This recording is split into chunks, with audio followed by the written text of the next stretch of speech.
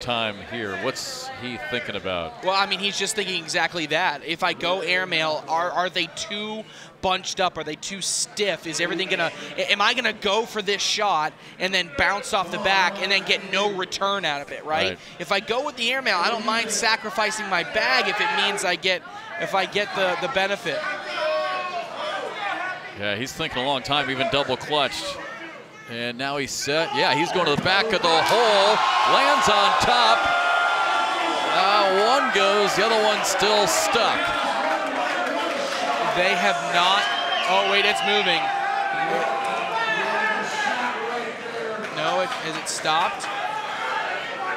Yeah, I think Eric Zockline on the other end said, yeah, it's stopped. And this is really bad because Halbert, if you were, if you had the other end, if you were the last bag, you'd concede it and be like, I'll walk away. But the problem is, Almanza's got a bag left. Last bag for Halbert. Oh, wow. Oh, they're moving now, they all go. So now here, pretty straightforward. You're on the board, you go to 20. You get in the hole, you get 4 to win. Devin Harbaugh coaching up Almanza right now. You hear the crowd, they're saying send it. That means they want him to hit a backside, back 50% of the hole airmail, low percentage shot to win Crew Cup and an $8,000 prize. Big shot for Noah Almanza.